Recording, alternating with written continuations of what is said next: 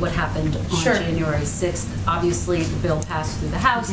It is facing very steep odds in the Senate, and House Speaker Nancy Pelosi has said that if necessary, she would be open to moving forward with a commission that would only have the support of Democrats. Would the White House support that and have any concerns that the optics of that would ultimately undercut any findings? Well, we're not at that point yet, and we've certainly seen the Speaker's comments. What I will say, since you gave me the opportunity, is that the attack on the Capitol on January 6th was an unprecedented assault on our democracy. It demands a full and independent investigation into what happened. This is not a political issue in the president's view. This is a question of how we secure our democracy and the rule of law. So it's incredibly disappointing to see how many representatives have opted to turn this into a political issue instead of doing what's right for our country and our Constitution. And they still have the opportunity to do the right thing. Just to follow up, would you be open to the possibility of a commission? There hasn't been a vote in the Senate yet. Obviously, our hope is that Senate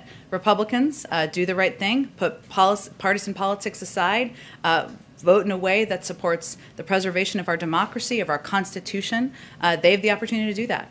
If they don't, we'll have a conversation about it. Just finally, on the 1-6 commission and that hangs in, Sure. in the balance in the Senate, you said just a few minutes ago that this is a matter of preserving our democracy.